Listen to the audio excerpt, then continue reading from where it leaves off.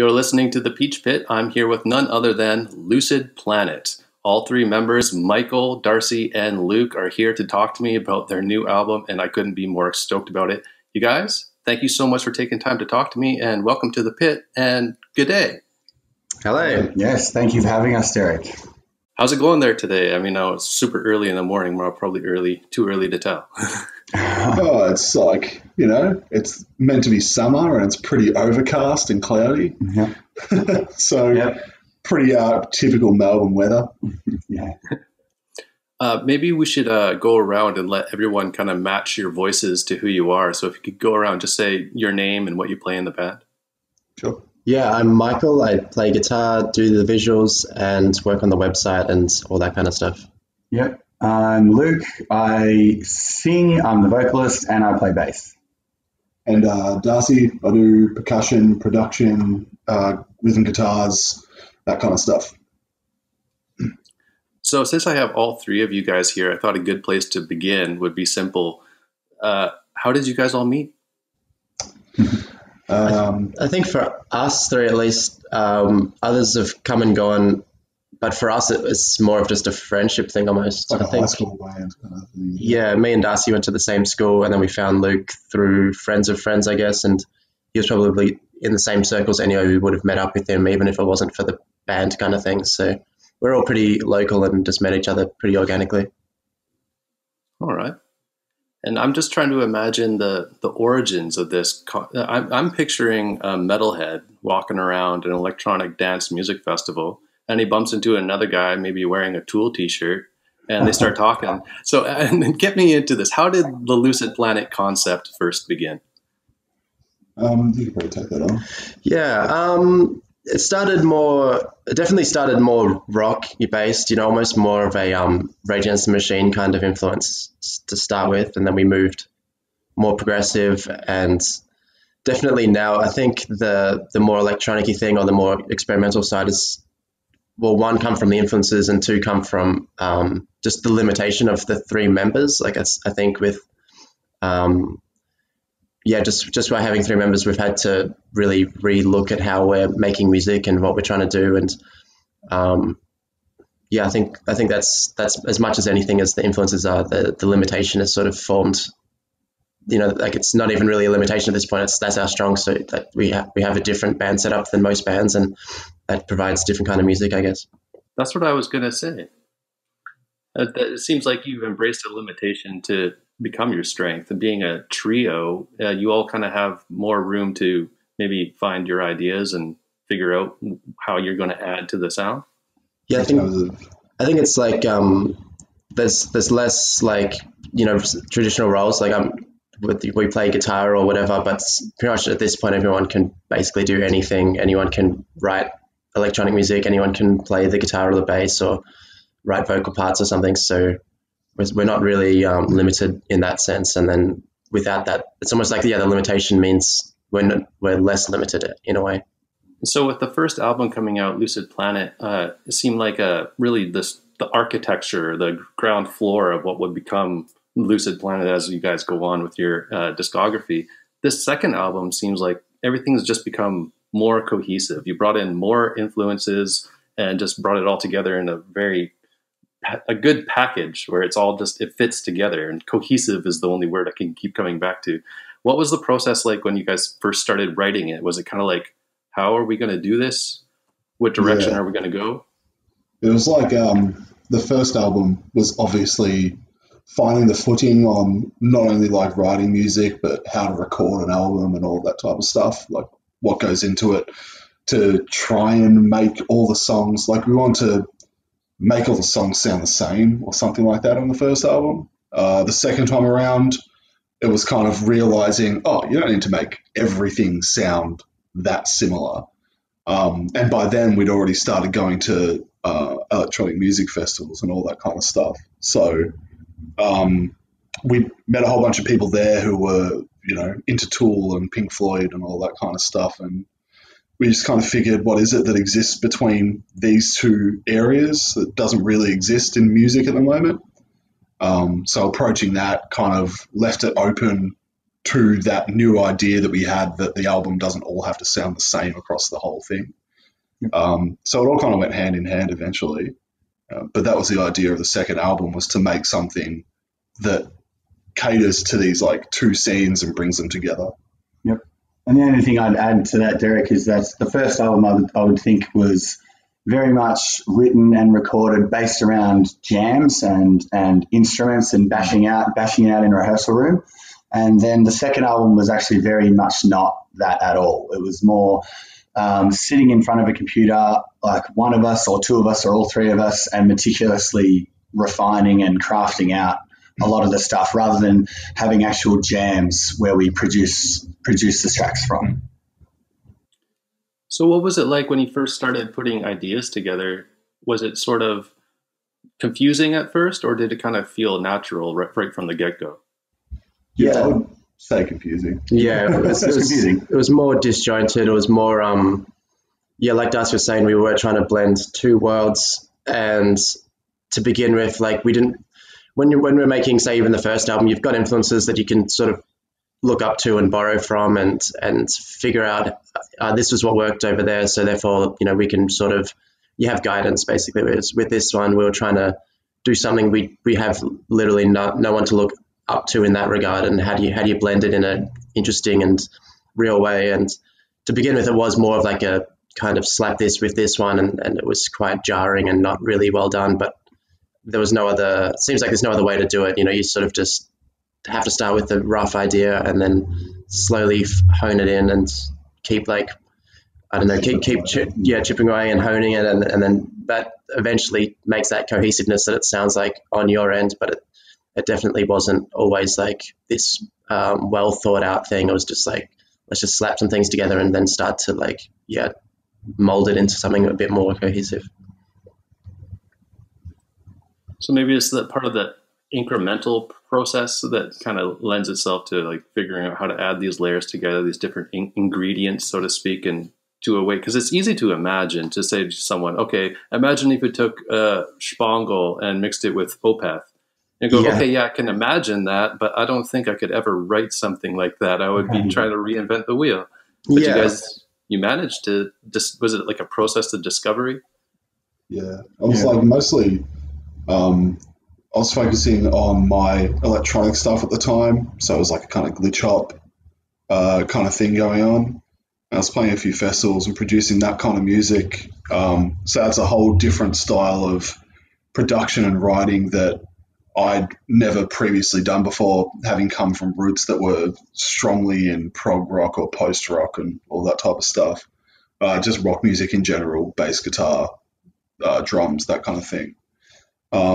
So exploring how that was written and then sort of applying, and even in that sense, my production knowledge in that kind of music was pretty rudimentary.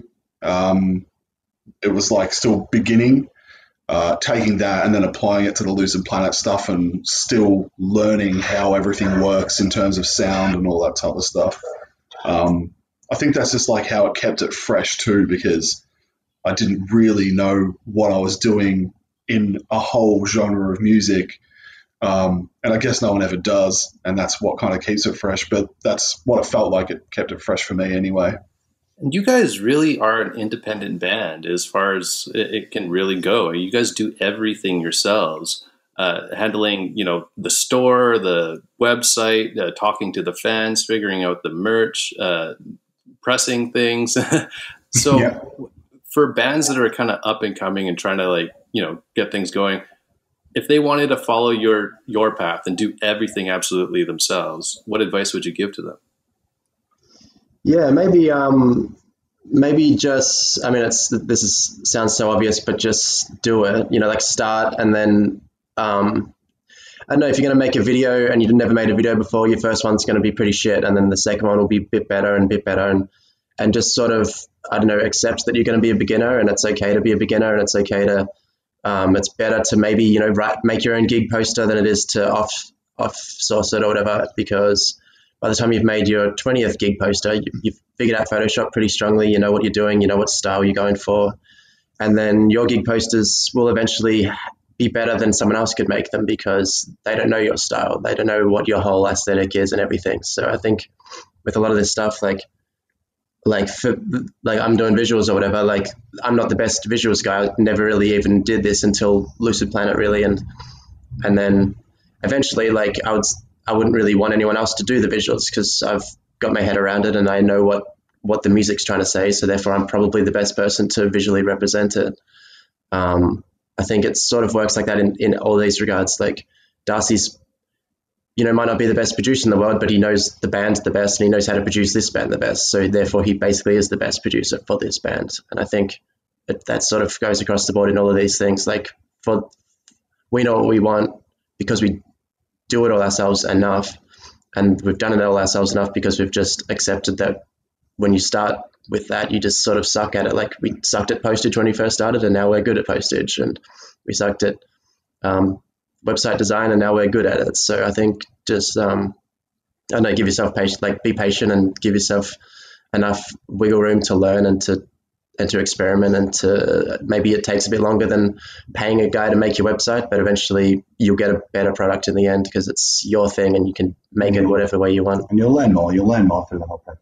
Yeah, usually like a solid framework, like Boxy said, on every single aspect of it, even on the business side of things. Like you kind of start off as an independent band. You can use things like Bandcamp and you just like put your stuff up, and I think you can sell merch through there and all that kind of stuff too.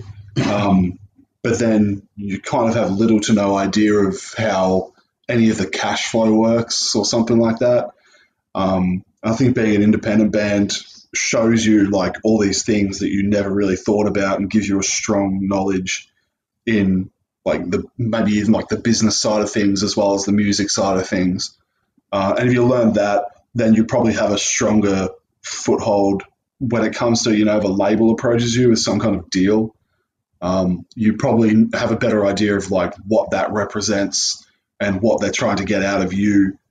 So you can probably argue yourself better and be like, well, we don't, you could say, well, we don't need that because we're kind of taking care of all this ourselves. Or maybe it could be the flip side. You'd be like, yeah, you know what, sounds like a good deal, but you can argue and change things when it comes to being approached like that.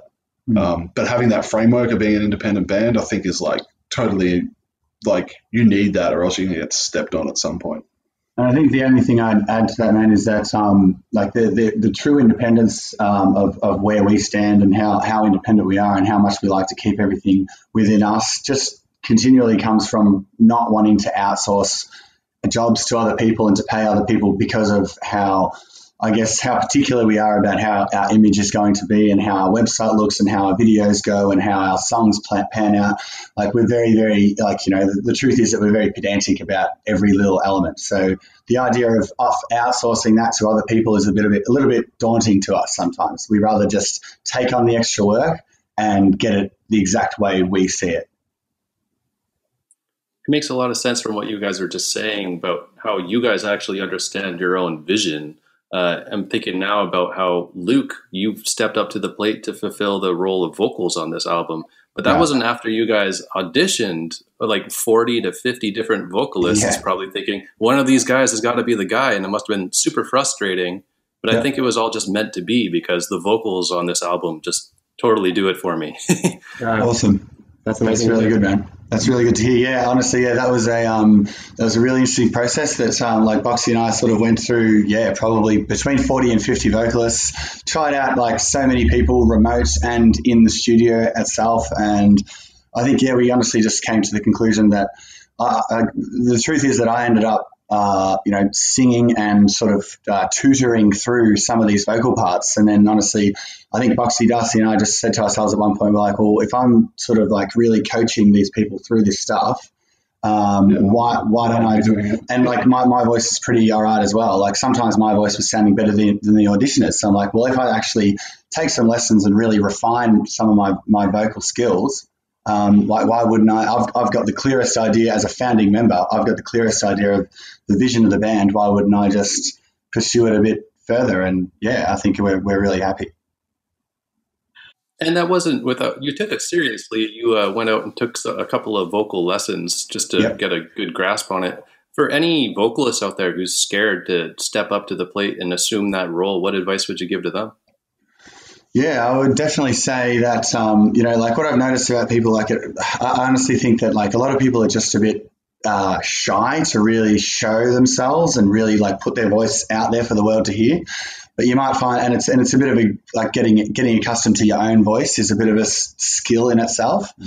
But I think if you just sort of hear your voice and record it again, and you get accustomed to it, and yeah, I think if you take some lessons and really understand how to like engage your diaphragm when you're singing, like you might find that like it's actually a lot easier than you sort of assume it is. Just like a lot of the jobs that we've sort of taken on, it's tough at the beginning, and then eventually it just becomes something that you do. So I just think like just work hard. If you think you can sing, then just have a few lessons and really record yourself into some recordings. Get used to the way your voice sounds. Try it again.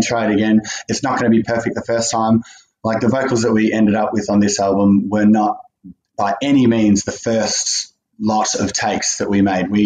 It was like a very pedantic, refined process, and it was take after take after take, and we didn't stop until we were happy with it. So yeah, maybe what we did that really did work in our favor was basically generally always we're recording and then listening back and recording, listening back. So the feedback loop is really short, so you can immediately hear what's working, what's not working, and then you can sort of readjust that rather than just like singing in jam rooms or rehearsal rooms and then coming into the studio and bashing it out and then hoping that that's going to be the best without really having this kind of like examination process. Like we listen to just take after take after take, and then you can really just mold it into something that sounds good, even if we don't even if he's not traditionally trained for the last 10 years or something. Like we can hear what we want and we can just keep morphing it into something that's basically perfect. And I think that's how we've done it, just pedantically morphed it into, and just not being satisfied until we both listen to the take and go, yeah, like we both know that's it. Like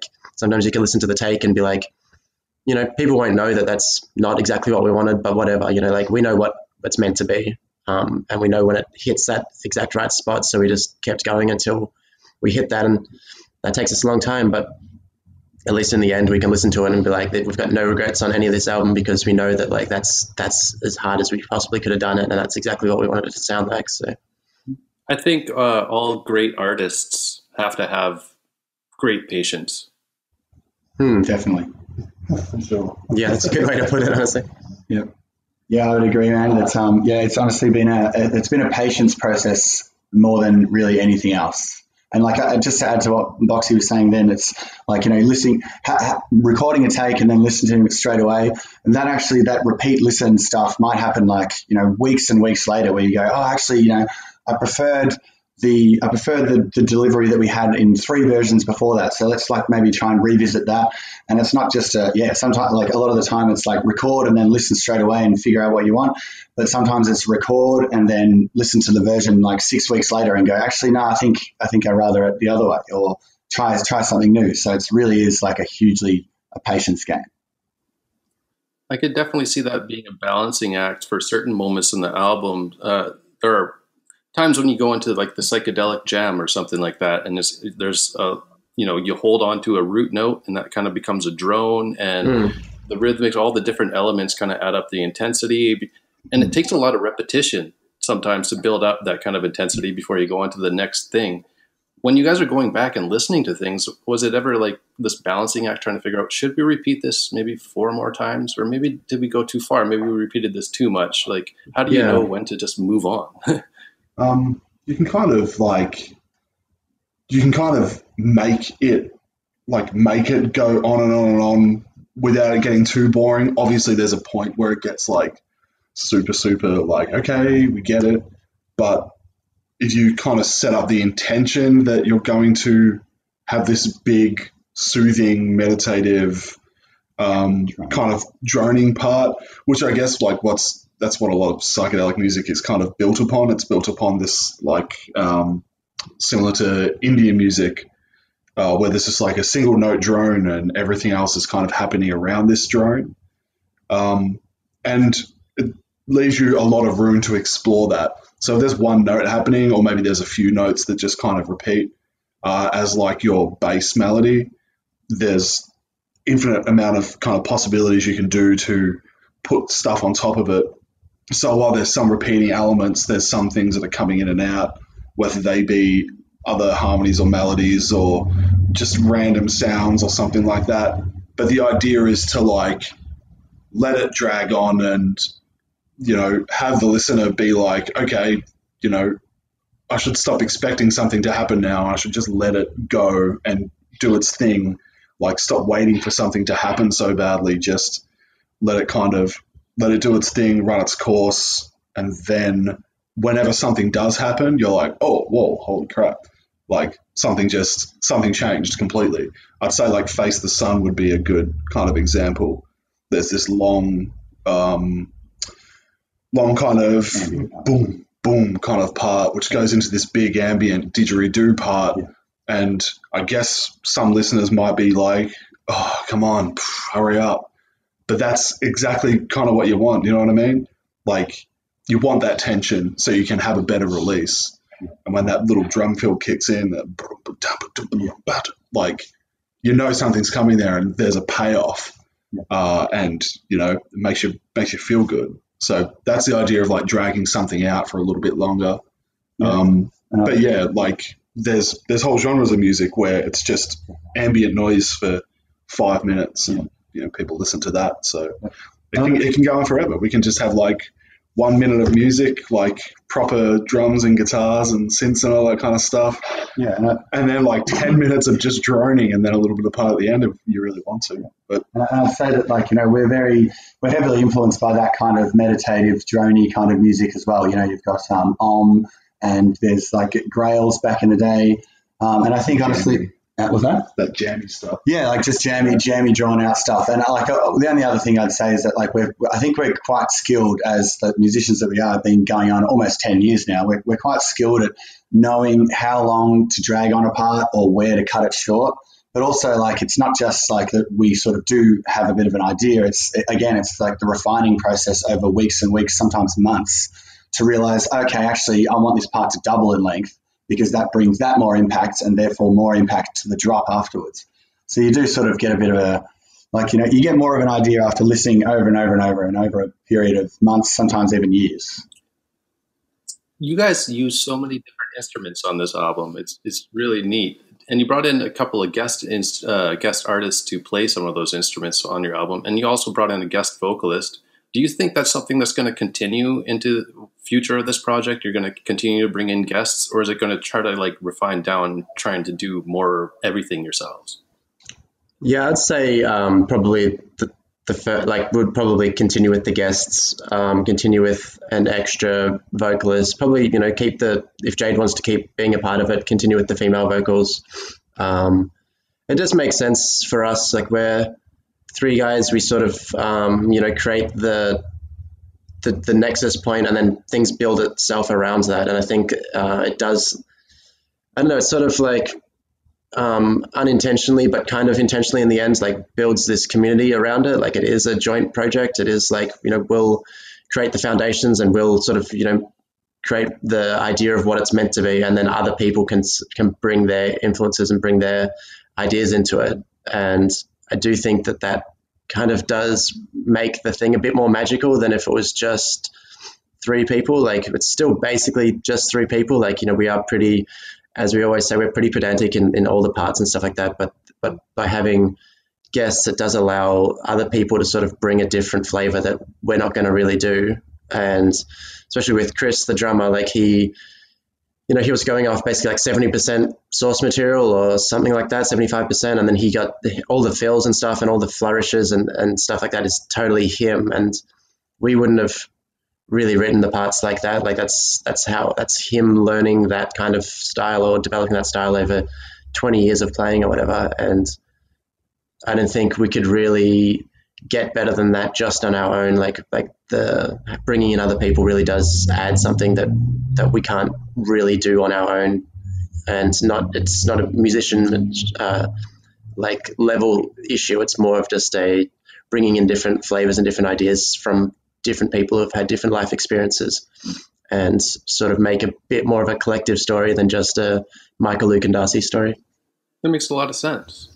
Yeah, it's like an integral part of the ideology behind what Lucid Planet is in the first place is that, we could definitely just keep it to us three in certain aspects, but to like bring in other parts and other people and expand that kind of sonic palette a little bit makes it a little bit more, how would you say? It just brings it closer to the ideology, or a bit more universal and a bit more worldly, especially with the male and female, and then you've got didgeridoo, and you've got violin and flutes and guitars and bass and all that, and drums, so it's very like, it covers a lot of bases, which is paints a broader picture of what we want to achieve. And we never even got to Chris Cameron yet. I thought maybe you should mention him, because you guys recorded the first album and then Chris Cameron actually reached out to you. What was that like? It was amazing, honestly. Like he reached out to us after hearing the first album and then being like, I hear you're working on a new one, like I'd want to be a part of it. And we watched his videos and stuff. He's got a crazy jazz background and he's got this ambidextrous kit, which is like super unique in the drumming world. Normally everything is sort of, more like right hand dominant or whatever, which way you think of it. This guy has everything basically mirrored on either side. So that's a totally different sounds that allows him to play differently than anyone else would play. And he came in, with just a level of professionalism that, we try and be professional, but we're still sort of floaty kind of artist types. And he's an artist as well, but in such a different kind of headspace. And he's professional and organized, and came in and did, he played and performed and handled the situation better than we could ever have hoped for, and turned out to basically be the best drummer for we seem to have gotten lucky, or maybe with the intention that we're putting out, we keep getting really good strokes of fortune in that we probably couldn't ask for a better person for the job in the end of the day. Like his style and his approach to it all has been better than we could ever have asked for, honestly. I would agree. This is kind of a staple question I kind of ask for everyone, but for you guys, I thought I would just kind of word it a little differently. If you were to imagine yourselves, if you had a time machine and you could go back in time to approach yourself when you first started working on Lucid Planet, what advice would you give yourself? Tough one. I would personally say the first thing that comes to mind for me is, like, if I had to approach myself something like 8-10 years ago, I would say don't beat yourself up too much about the mistakes and the hardships and the difficult times, because that is what creates the good stuff and creates a mentality in your head where you go, okay, well, I'm not going to make those mistakes again. I'm going to get better. And how do I avoid that mistake happening in future? That is the biggest thing that I would probably say. Just don't beat yourself up too much, because there are going to be bullshit mistakes and hardships, and just get through it. Just keep making mistakes until you don't make mistakes anymore. It will happen. Yeah, also, I think maybe we wouldn't. It's an interesting question, because it's almost like if we could go back and give ourselves advice, maybe we could limit ourselves from making those mistakes, which could mean that we're not even the level that we're at now. Like, we wouldn't really want to give too much advice, because we might ruin the learning process or the developmental process a bit. And it really is like sometimes you sort of go through the darkness and then you end up with something more beautiful than what you would have if we just had have figured it out earlier. So maybe, like Luke's saying, just know that it's going to go through darkness and lightness, and it's going to go up and down. But ultimately, if you just stay strong with it and keep your vision strong, then you'll get through with something beautiful on the other end that maybe has more light in it, and maybe people who are going through dark times or whatever can see that in the music and connect with it more, and to know that, like, these guys get it. These guys have been through what I'm feeling right now, and that means something to them. Probably listen to more music, like listen to more different music and appreciate different music, and don't be so narrow-minded about what you're listening to. I think if I learned that earlier on, I'd probably be a better writer. But yeah, like, it is what it is, and I'm listening to all different types of music now, so what does it matter? But I still would probably do it. Yeah. Because I was pretty, and I would say like that predates Lucid Planet. Back in high school, listening to just Metallica, Pantera, Lamb of God, like just the metalcore and thrash and all that type of stuff. I'll be like, dude, it's okay to listen to other types of music. It's totally cool, and you'll thank me later for it for sure. Is there anything else that you guys would like to say to our listeners? Yeah, maybe. Like you have touched on a bunch of times, we are independent, and what that means is that we can create basically our own little world, and we've not only sort of done that, but we've really lent into that, and that's basically kind of the whole point of the band, almost, to make music that's powerful and meaningful and can uplift people in the dark times, but also to create kind of like a different world than what people are generally existing in terms of music, and everything sort of. And in doing that, we've got a whole system that's pay what you feel is fair, which means if you want to, you basically choose what the album is worth to you. So if you're some lawyer who's earning $200 an hour and is like, this album to me is worth a lot, and I'm going to have this for the rest of my life, I'll give you $600 for it, then by all means. It also means if you're some dude in India who makes $3 an hour and is like, dude, I can only give you, 50 cents or $1 for this, then by all means do that. And if you're a 15-year-old kid who doesn't really have a job or anything and it's like, well, I can't really pay for it, dudes, but can I get it for free? It's like, yeah, get it for free. Maybe pay us back when you're 18 or share it with a bunch of people, or that cost has already been covered by the person who paid an extra amount of money for the album or something like that.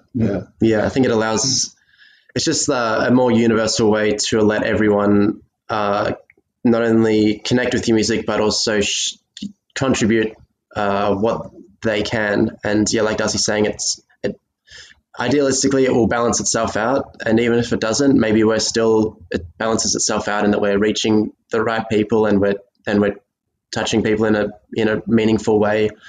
So yeah, I think for all the listeners who are hearing this for the first time, by all means head over to the website lucidplanet.net, which is a totally from the ground up coded website by us.